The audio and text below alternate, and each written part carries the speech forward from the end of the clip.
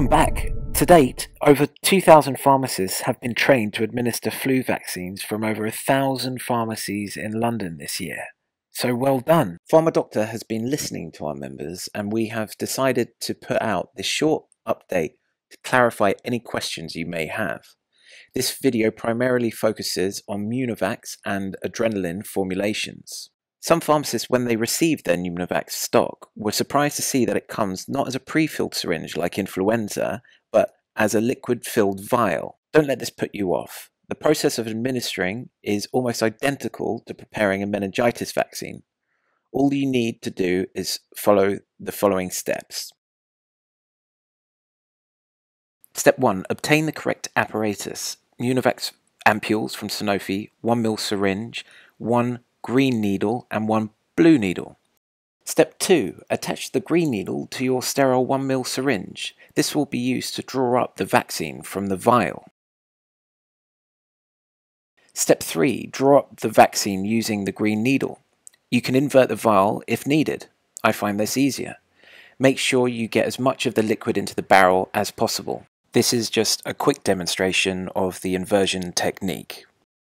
Once all of the vaccine has been withdrawn from the vial into the vaccine barrel, remove the green needle and dispose of this in a suitable waste bin.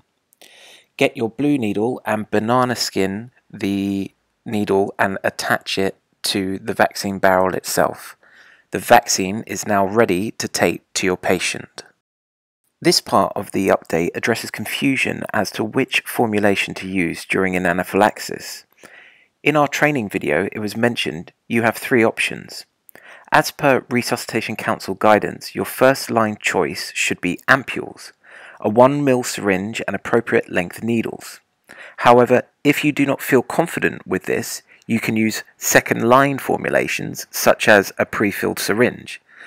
You must ensure these pre-filled syringes meet Resuscitation Council guidance. Most notably, they must have a 25 mm syringe needle for the 300 microgram dose or a 16 mm needle for the 150 microgram dose. Secondly, you need to ensure you inject the right dose. Therefore, in a 1 ml pre-filled syringe, you would expel 0.5 ml for the resulting 500 microgram dose. Lastly, if you would like an all-in-one solution, Emerade may be suitable. However, there are currently a few stock shortages at the moment of the 500 microgram dose.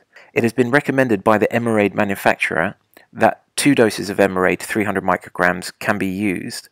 However, your superintendent or local authority will need to approve this before it is used. The Resuscitation Council guidance specifically states that competent medical professionals, such as pharmacists, should go for the ampules as first line. Therefore, we have created this quick video to show you the most important steps in using that formulation.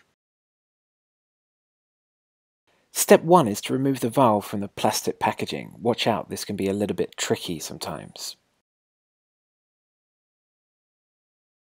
The next step is to remove all the liquid in the tip of the ampule. You do this using a slight tap.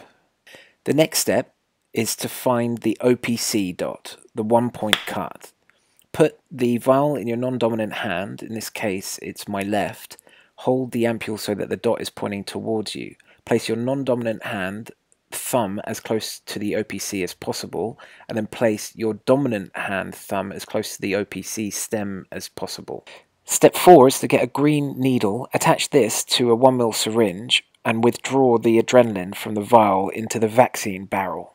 When taking a sheath off a needle, make sure that your hands are steady so that when you pull it apart, your hands don't come back on each other. Step 5 is to remove the green needle and dispose of it in a sharps bin. After this, you can attach a fresh blue needle to the vaccine barrel and you're ready to administer.